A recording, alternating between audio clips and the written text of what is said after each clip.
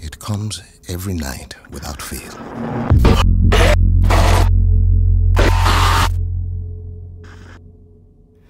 There are different people every time. Let's get this done quickly. Get whatever the warden wants and get home. But I recognize them somehow. What the hell is this place?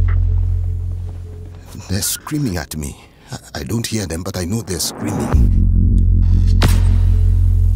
You got anything?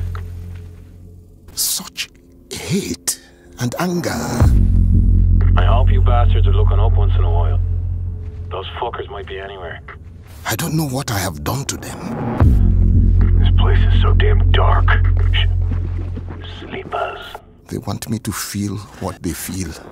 This is good, man. This is good stuff. It'll trade. Everything trades. Oh, fuck. To be honest, any second, keep your eyes on that door. Ah, shit, there's fucking loads of them.